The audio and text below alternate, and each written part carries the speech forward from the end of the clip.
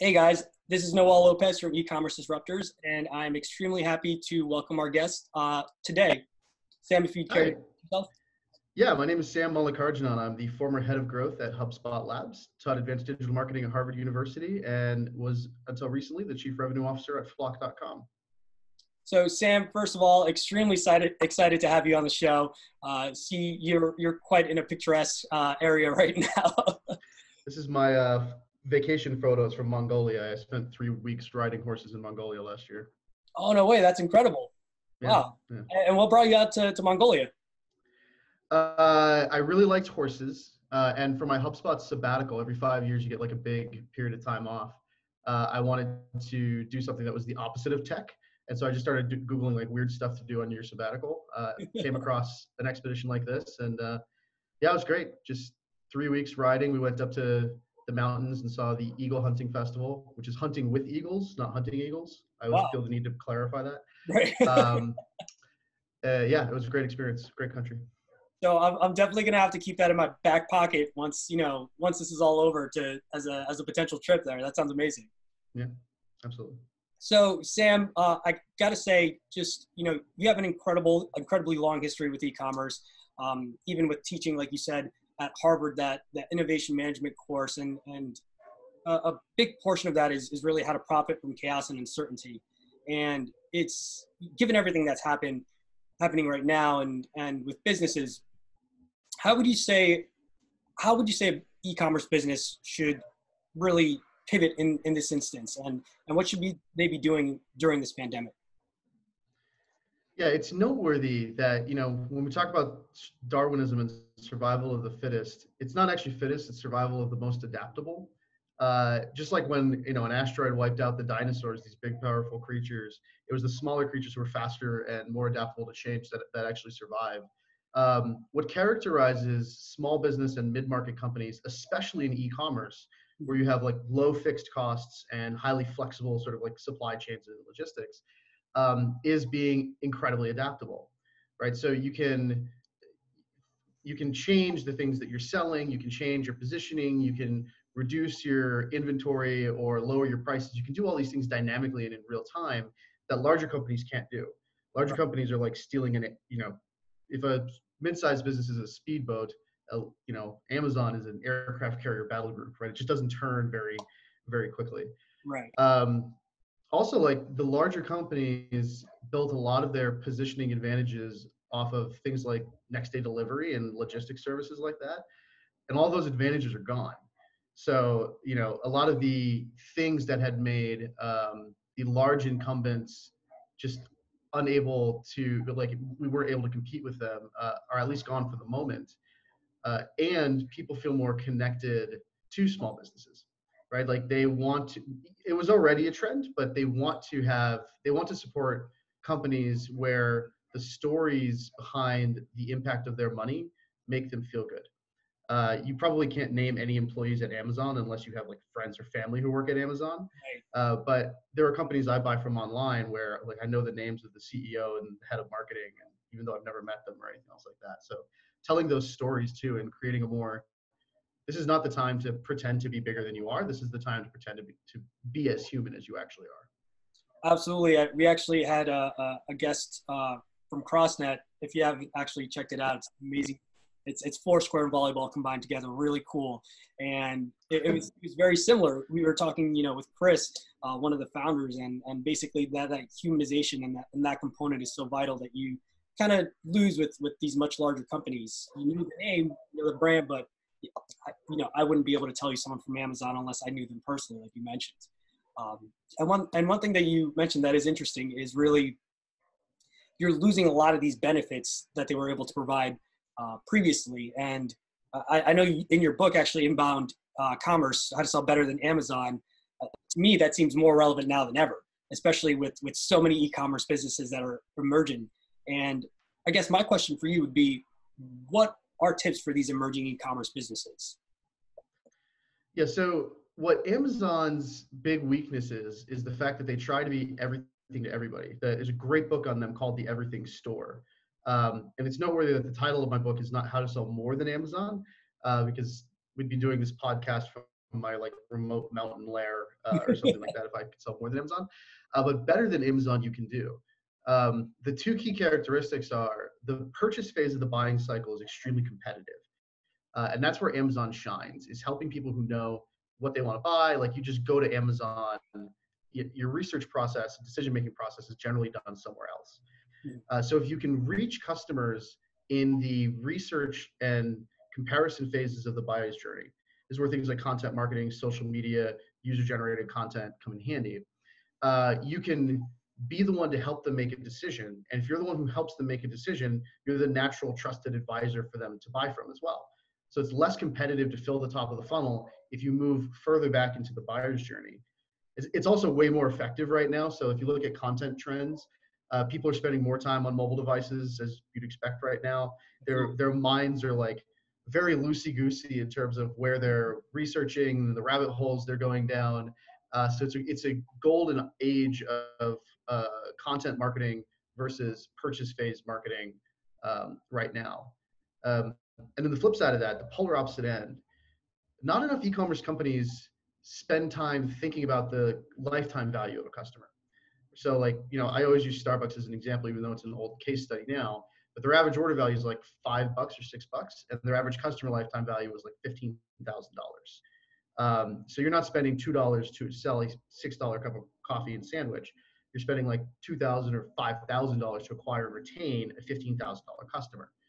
And so instead of somebody buys from you and then you spam them 3 times a week with a coupon for some variation of the thing you just sold them, like I just bought a TV from you and now I'm getting like 4 other, like, hey, here's 50% off another TV. Like I don't have that many rooms in my house.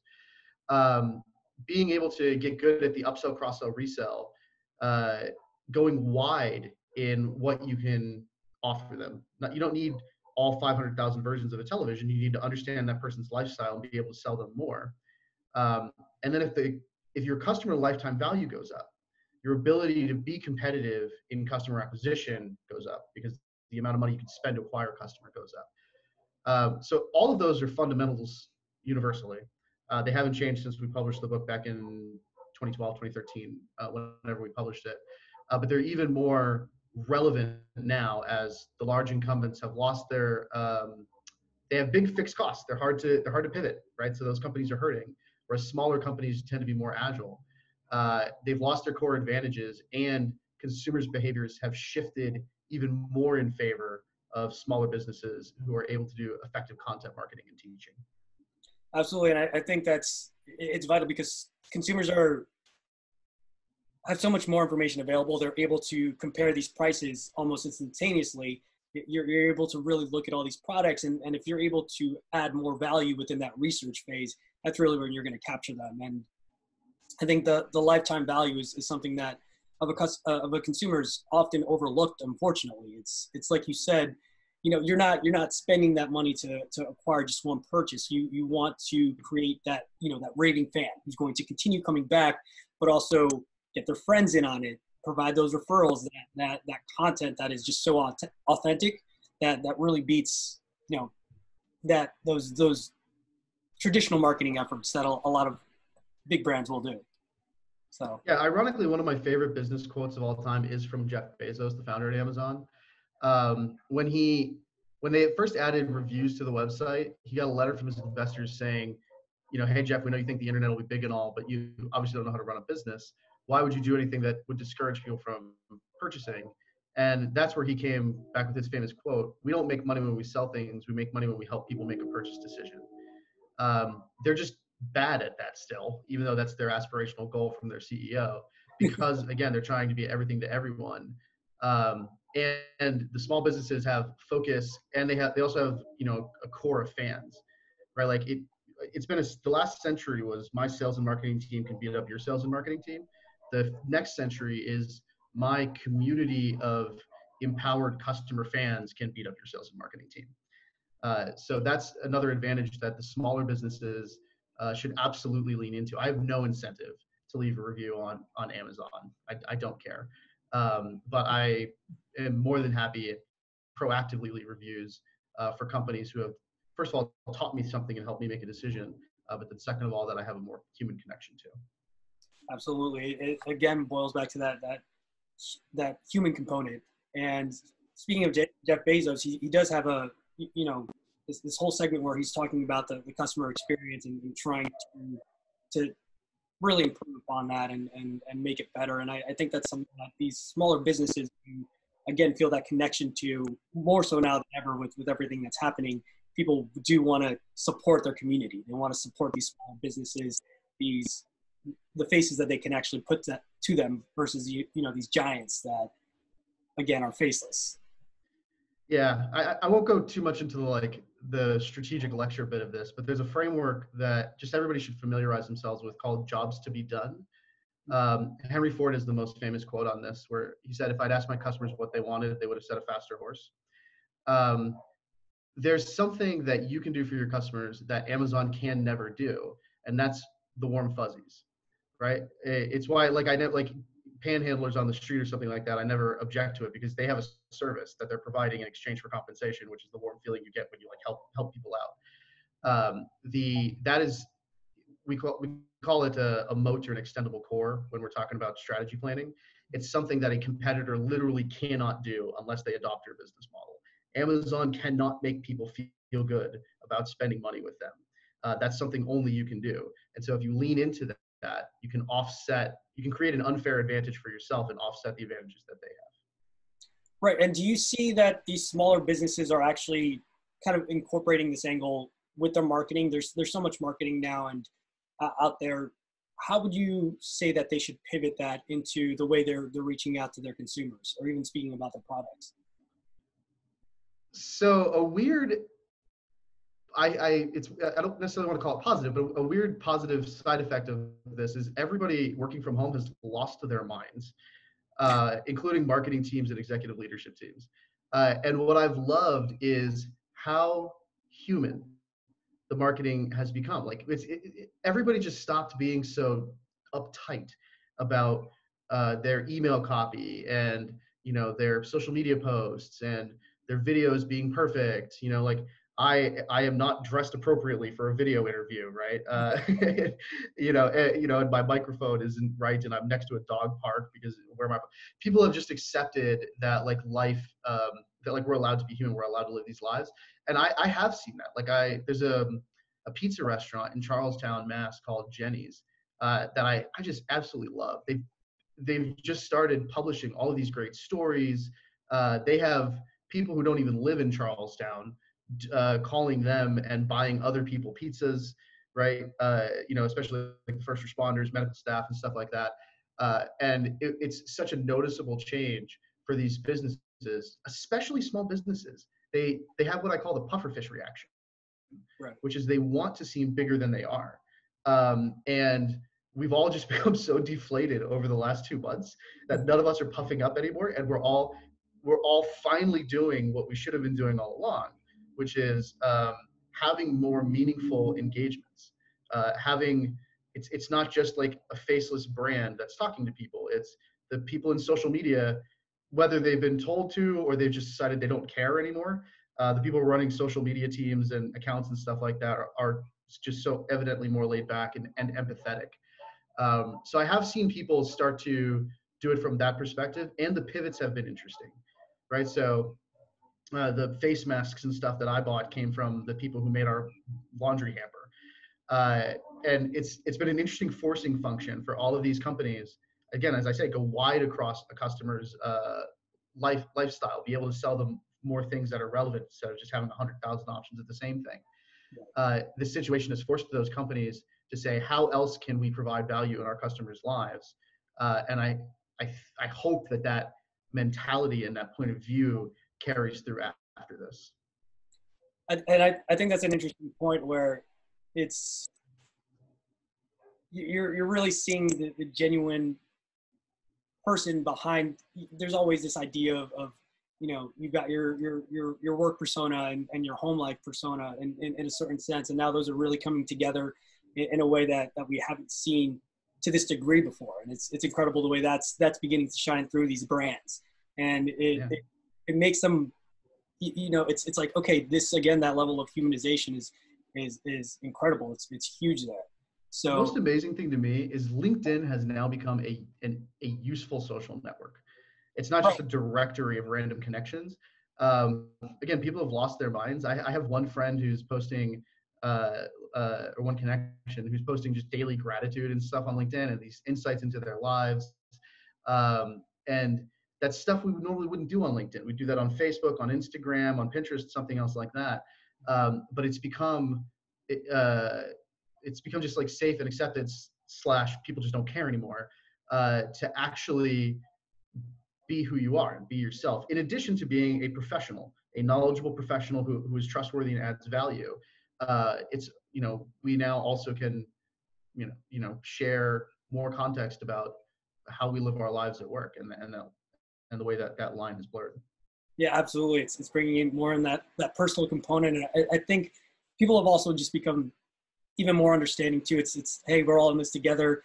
I've been on calls and or conferences and seen different conferences where you'll hear someone's child yelling in the background, and it's no longer I'm sorry, everyone understands, like, listen, I totally get it, not a problem at all. So it's something interesting and something good that has come out of all of this is people connecting even more so, regardless of the that we have right now. That's a good point. I hadn't really thought about that, but yeah, empathy is going to, hopefully will go up after this, which is now people have so much more empathy and sympathy for, the challenges that everybody has to face, right? Working from home is not a vacation.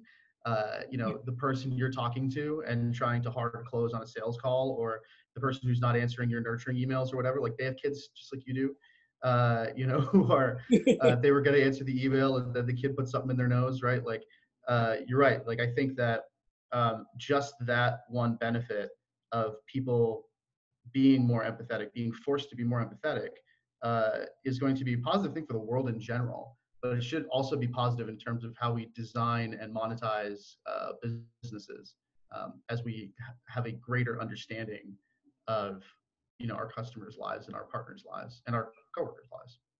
Absolutely. I think it's something that is prevalent now, and like you said, I'm hoping that this continues to carry through even after we begin to return to normal, yeah.